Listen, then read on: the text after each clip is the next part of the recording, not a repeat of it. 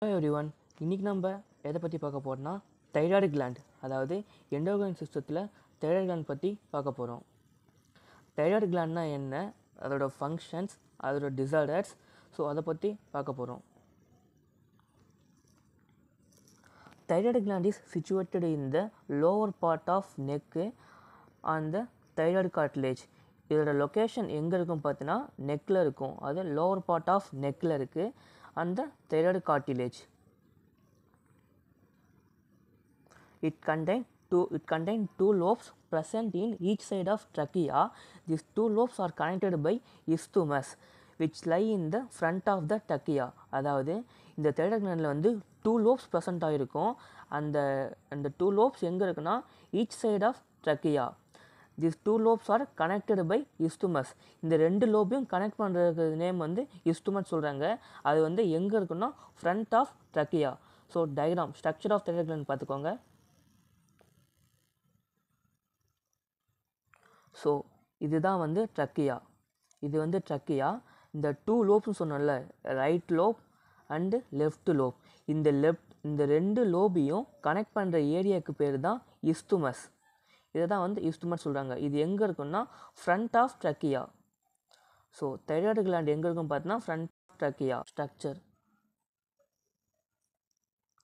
Thyroid gland is divided by means of connective tissue into number of lobes. Each lobes contain a number of spherical cells called follicles. Each follicle is lined by a single cuboidal epithelial cells. The follicles contain jelly-like substance called colloid. The colloid stores thyroid hormones. Thyroid hormones release is when is needed. அதாவது என்ன சொல்கிறாங்கன்னா, structure of thyroid gland பொறுத்த வரைக்கும் இது வந்து connective டிஷ்யூவால் made up ஆகிருக்கு. இதில் வந்து நம்பர் ஆஃப் லோப்ஸ், அது ரைட் லோப்ஸ் லெஃப்ட் லோப்ஸ் சொன்னல, அது மாதிரி உள்ளே வந்து நம்பர் ஆஃப் லோப்ஸ் இருக்கும். அது மட்டும் இல்லாமல் அந்த ஈச் லோப்ஸ் கண்டெயின் ஏ ஸ்பெரிக்கல் செல்ஸ் கால்டு ஃபாலிகல்ஸ். அந்த ஒவ்வொரு லோபும் வந்து ஸ்பெரிக்கல் செல்ஸ் இருக்கும். அதை வந்து ஃபாலிகல்ஸ்னு சொல்கிறாங்க. அந்த each follicle is lined by single layer. அந்த ஒவ்வொரு ஃபாலிகலும் single layer of cuboidal epithelial cell. cuboidal epithelial செல்லால் வந்து அந்த லைனாக இருக்கும் அந்த ஒவ்வொரு ஃபாலிகல்ஸும்.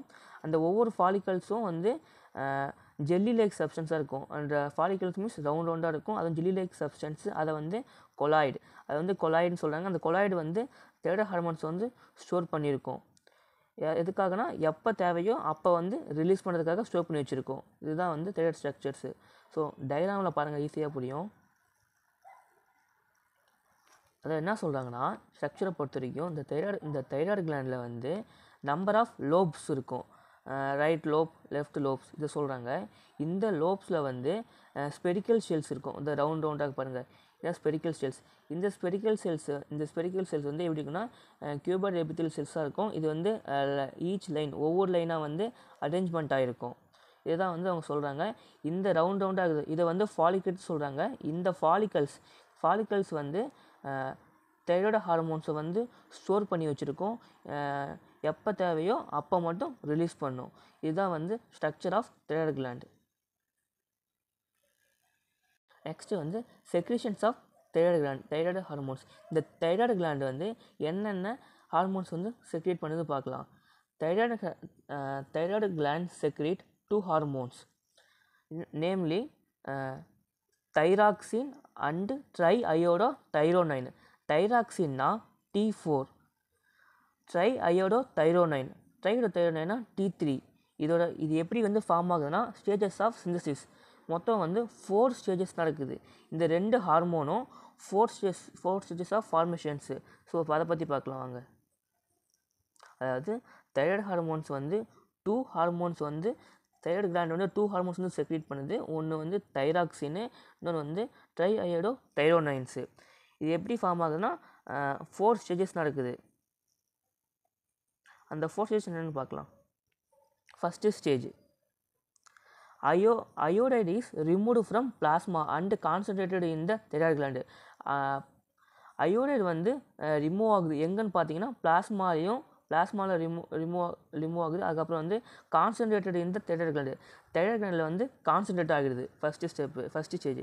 செகண்ட் ஸ்டேஜ் வந்து iodide is oxidized to iodine.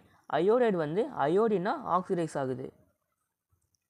Third stage என்ன சொல்கிறாங்கன்னா iodide combine with amino acid triosine and form MIT and DIT. Iodide வந்து கம்பைன் ஆகுது எது கூட பார்த்தோன்னா அமினோ ஆசிட் ட்ரையோசின் கூட கம்பைன் ஆகி ஃபார்ம் பண்ணுது. என்ன ஃபார்ம் பண்ணுதுன்னா ரெண்டு இது ஃபார்ம் பண்ணுது. ஃபஸ்ட்டு வந்து எம்ஐடினா மோனோ அயோடோ டைரோசின், செகண்ட் வந்து டிஐடி டை அயோடோ ட்ரையோசைன்ஸ். ஸோ இது ரெண்டுத்தையும் ஃபார்ம்ஸ் பண்ணுது தேர்ட் ஸ்டேஜில். ஃபோர்த்து ஸ்டேஜில் பார்த்தீங்கன்னா 2 molecules of diet to form thyroxine. அதாவது 2 molecules of DIT வந்து T4 ஃபார்ம் பண்ணுது. அதை வந்து டெட்ரா அயோடோ தைரோனைன், இதுக்கு இன்னொரு நேம் வந்து டெட்ரா அயோடோ தைரோனைன்ஸு.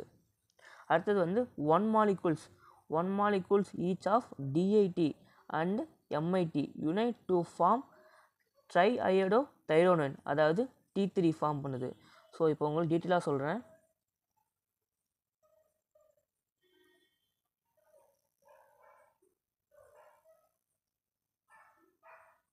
அதாவது 2 molecules ஆஃப் டிஐட்னா என்னது, அங்கே வந்து 2 இருக்குது. ஸோ இப்போ 2ம் 2ம் 4, அப்போ தான் அதனால தான் தைராக்சின் வருது.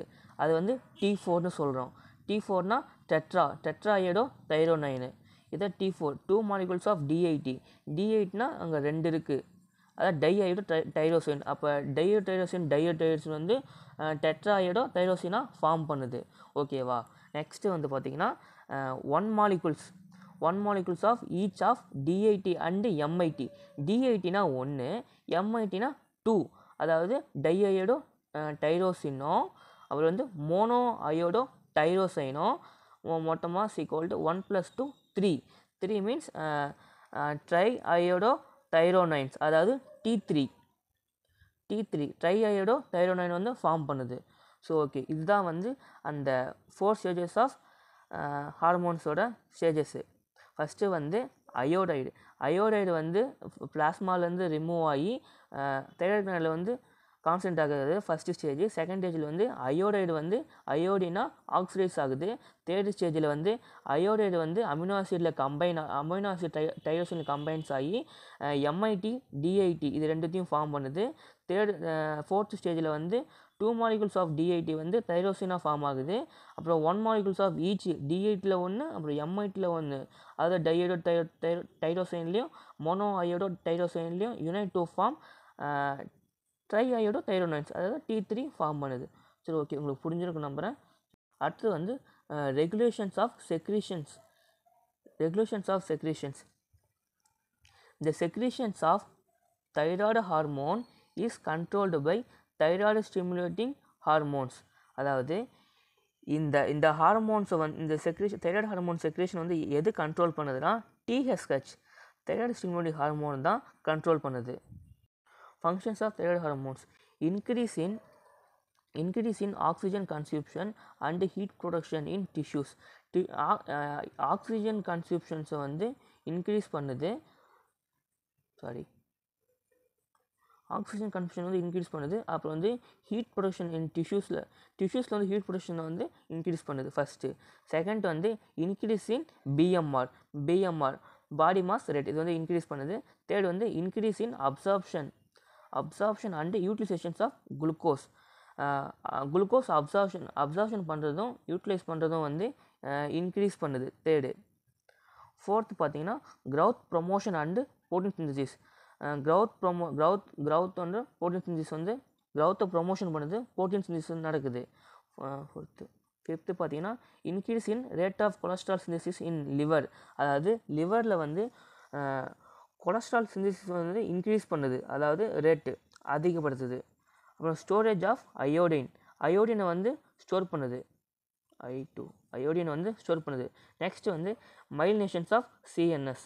ஸோ இதுதான் பார்த்தீங்கன்னா functions of thyroid hormones. So இப்போ பார்த்தீங்கன்னா ஃபங்க்ஷன்ஸ் பார்த்தாச்சு. அடுத்தது வந்து disorders of thyroid hormones. Disorders பற்றி பார்க்கலாம். டிசார்டர்ஸ் மொத்தம் 2 டைப்ஸ் இருக்குது. Hyper thyroidism, ஹைப்போதைராய்டிசம்ஸ். Hyper means hyper means ஹையாக இருக்கும், ஹைப்போ மீன்ஸ் லோ டிக்ரீஸாக இருக்கும். இதை வந்து ஹைப்பர் தைராய்டிசம், ஹைப்போதைராய்டிசம். இப்போ ஹைப்பர் தைராய்டிசம் என்ன பார்க்கலாம். grave disease which is due to excessive production of thyroid stimulating hormones. It produce protrusions of eyeball, rapid pulse, nervousness. So hyper thyroidism வந்து excessive production தான் thyroid stimulate. TSH வந்து அதிகமாக production ஆகுது. இதோட condition இதனால் என்ன நடக்குதுன்னா, அதாவது ப்ராஸ்டியூஷன்ஸ் ஆஃப் ஐபால், நம்மளோட கண்ணு வந்து பல்ஜிங், அதாவது பெருசான மாதிரி, கண்ணு வந்து வெளியே தெரியுற மாதிரி பெருசான மாதிரி இருக்கும்.